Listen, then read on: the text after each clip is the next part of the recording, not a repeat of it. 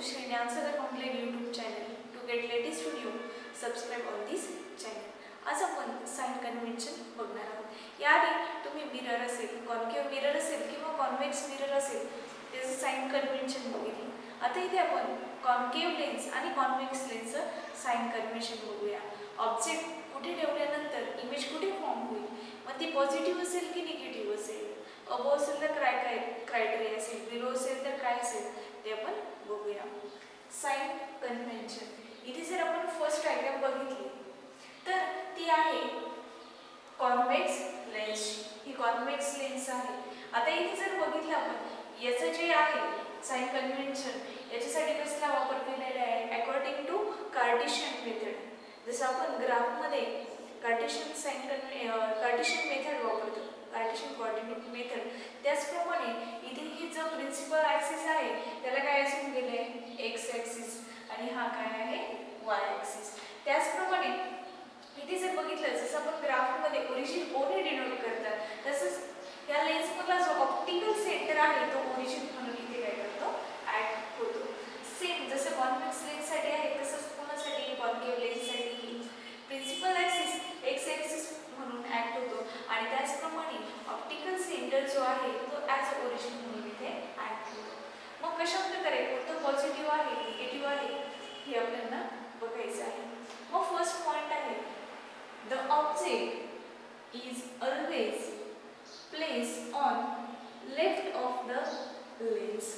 First point essential गरजेचा आहे की जो प्रत्येक वेळेस जो ऑब्जेक्ट आहे तो कॉन्व्हेक्स लेन्स असेल किंवा कॉन्केव्ह लेन्सचा वापर केलेला असेल.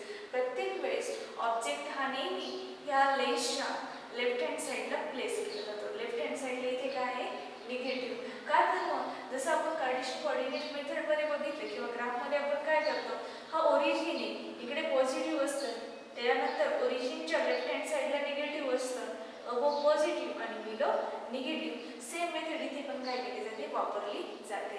मग त्याने एक फर्स्ट इम्पॉर्टंट पॉईंट दिला आहे की ऑब्जेक्ट नेहमी लेन्सच्या कोणत्या साईडला असतो लेफ्ट हँड साईडला. All distances parallel to principal axis are measured from optical center O. सर्व जे डिस्टन्स असतात ते कुठून मेजर केले जातात ऑप्टिकल सेंटर पासून.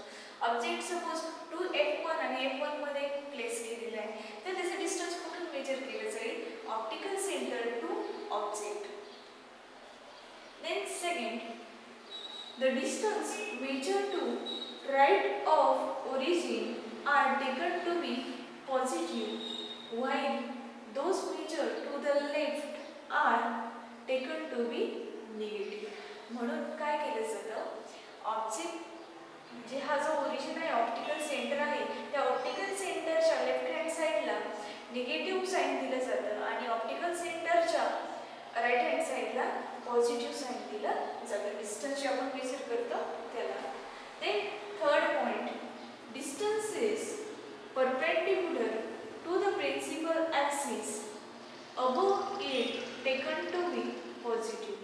आता जर आपण बघितलं डिस्टन्स काय परपेंडिक्युलर आहे कोणाला प्रिन्सिपल ॲक्सिसला, म्हणजे इथे कुठेतरी काय असेल ऑब्जेक्ट असेल जो या प्रिन्सिपल ॲक्सिसला काय असणार आहे परपेंडिक्युलर असणार आहे.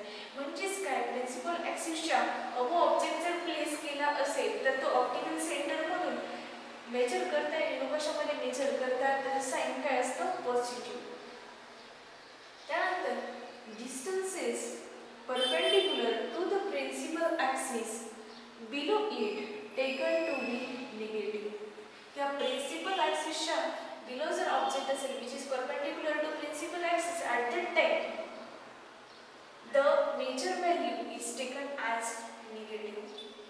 Then fifth point most important, focal length of convex lens is positive while that of concave lens is negative. सर्वात महत्त्वाचा पॉइंट म्हणजे काय की जेव्हा आपण फोकल लेंथ राईट करतो तेव्हा कॉन्व्हेक्स लेन्सची जी फोकल लेंथ असते ती काय असते पॉझिटिव्ह असते आणि कॉन्केव्ह लेन्सची काय असते निगेटिव्ह. हा जो पॉइंट आहे फिफ्थ नंबरचा पॉइंट हा इम्पॉर्टंट आहे, MCQ साठीही विचारला जाऊ शकतो. किंवा जेव्हा आपण न्यूमरिकल सॉल्व करतो तेव्हा फोकल लेंथची व्हॅल्यू निगेटिव्ह घ्यायची की पॉझिटिव्ह घ्यायची, मग त्यासाठी आपल्याला जर कॉन्व्हेक्स लेन्स असेल तर ती पॉझिटिव्ह घ्यावी लागते आणि कॉन्केव्ह लेन्स असेल तर निगेटिव्ह घ्यावी लागते. प्रिव्हियस स्टँडर्डमध्ये तुम्ही मिरर बघितलं, मग मिरर फॉर्म्युला जो होता तो बघितला 1/v + 1/u = 1/f. आता आता इथे आपल्याला काय करायचं आहे, तुम्ही प्रिव्हियस स्टँडर्डमध्ये मिरर बघितलं तर इथे आपण बघणार आहोत लेन्स फॉर्म्युला जो आहे 1/v - 1/u = 1/f. मग here u = distance of the object. ऑब्जेक्टचे जे डिस्टन्स आहे ऑप्टिकल सेंटर पासून ते कशाने डिनोट केले जातं, u ने डिनोट केले जातं. v = distance of the image. Optical centre पासून इमेजचे डिस्टन्स किती आहे ते v ने डिनोट केले जातं. And finally f = focal length. f focal length जी आहे ते f ने डिनोट केली जाते. आता इथे हा जो फॉर्म्युला आहे हे याच्यासाठी आपल्याला कशाचा वापर करावा लागेल, जे आपण प्रिव्हियस कन्सेप्ट बघितली साइन कन्व्हेन्शन त्याचा वापर करावा लागेल. कोणती लेन्स आहे, कॉन्व्हेक्स लेन्स असेल तर फोकल लेंथ पॉझिटिव्ह होईल आणि कॉन्केव्ह लेन्स असेल तर फोकल लेंथ काय असणार आहे, निगेटिव्ह. आणि त्याचप्रमाणे डिस्टन्सचा पण विचार केला जाईल, ऑब्जेक्ट कोणत्या प्लेसला प्लेस केलेला आहे. जर आपण बघितलं ऑब्जेक्ट नेहमी लेफ्ट हँड साइडला असतं म्हणून u ची व्हॅल्यू काय असणार आहे, निगेटिव्ह. आणि इमेज कुठे फॉर्म होते त्यावरती ती इमेज पॉझिटिव्ह असेल की निगेटिव्ह असेल हे ठरवलं जाईल. हा एक इम्पॉर्टंट पॉईंट आहे. त्यानंतर आहे मॅग्निफिकेशन. तर मॅग्निफिकेशन म्हणजे काय, जसं तुम्ही बघतात की मोबाईलमध्ये झूम इन आणि झूम आउट असे फंक्शन्स असतात की जेणेकरून तुम्ही झूम इन केल्यानंतर ती इमेज काय होणार आहे, स्मॉलर, आणि झूम इन केल्यानंतर ती स्मॉलर इमेज तुम्हाला काय होणार आहे, बिगर दिसणार आहे, अजून क्लिअर दिसणार आहे. आणि झूम आउट केल्यानंतर ओरिजिनल ॲज इट इज दिसणार. मग त्यालाच काय म्हटलं जातं, मॅग्निफिकेशन. मग मॅग्निफिकेशन त्या लेन्सचं कशा प्रकारे काढलं जातं, किती मॅग्निफिकेशन आहे ते काढण्यासाठी मॅग्निफिकेशनचा फॉर्म्युला आहे, magnification is the ratio of height of the image upon height of the object. जर मॅग्निफिकेशन आणि हाईटचं रिलेशन जर बघितलं तर हा काय आहे, ratio.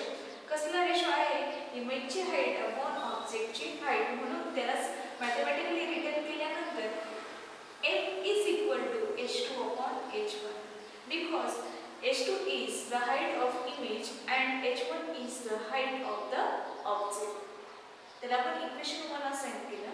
After that relationship between magnification and distance of image and object.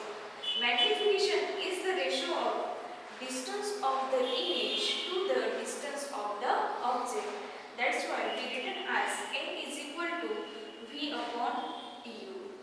Assign second equation. After that use your brain power. From equations first and second, what is the relation between h1, h2, u and v? इथे आपण equation 1 आणि 2 बघितलं. मग या equation 1 आणि 2 मधून तुम्हाला h1, h2 त्याचप्रमाणे v आणि u मध्ये काय रिलेशन भेटतं. जर इक्वेशन फर्स्ट आणि सेकंड आपण जर बघितलं ते आपण राईट करूया. m = फर्स्ट काय h2/h1 हे आहे इक्वेशन 1. देन सेकंड इक्वेशन आहे m = v/u, इक्वेशन सेकंड. मग आता इक्वेशन फर्स्ट आणि सेकंड ऑब्झर्व केल्यानंतर या इक्वेशनची लेफ्ट हँड साइड, दोन्ही इक्वेशनची लेफ्ट हँड साइड काय आहे, same. Left hand side same आहे म्हणजे राईट हँड साइड पण काय असणार आहे, सेम. म्हणून from first and second we get h2/h1 is equal to v/u. हे याचं रिलेशन येतं. मग आता जर तुम्हाला एक्झाम्पलमध्ये मॅग्निफिकेशन काढायचं असेल तर तुम्ही इक्वेशन 1 पण वापरू शकता. हाईट दिलेली असेल, जर डिस्टन्स दिलेला असेल तर m = v/u इक्वेशन 2 वापरू शकता. आणि त्याचप्रमाणे जर हाईट दिलेली असेल आणि एखादे डिस्टन्स काढायचं असेल तर त्यासाठी या रिलेशनचा वापर करू शकता. रिलेशन आहे h2/h1 is equal to v/u. Power of A lenses. लेन्सची G power आहे ती कशा प्रकारे काढली जाते.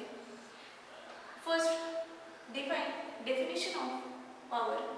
The capacity of lens to converge or diverge incident ray is called its power, which is denoted by capital P. जर आपण definition बघितली तर जे इन्सिडेंट रे आहे त्याला किती अमाउंट मध्ये एक तर कॉन्व्हर्ज करते. कॉन्व्हेक्स लेन्स असेल तर ते इन्सिडेंट रे कॉन्व्हर्ज होतील.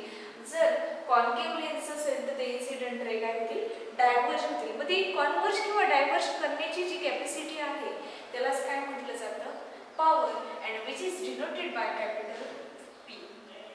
After that formula of power is P is equal to 1 upon F. Here F is a focal length which is positive for convex lens and negative for concave lens. Then unit of power is diopter. 1 diopter is equal to 1 upon 1 meter. Here one thing is important, that focal length of lens is always in meter. After that, combination of lenses. When one or two lenses are there, at that time focal length is calculated by formula 1 upon F is equal to 1 upon F1 plus 1 upon F2. And according to this, power is calculated by P is equal to P1 plus P2 because P is equal to 1 upon F. अशा प्रकारे power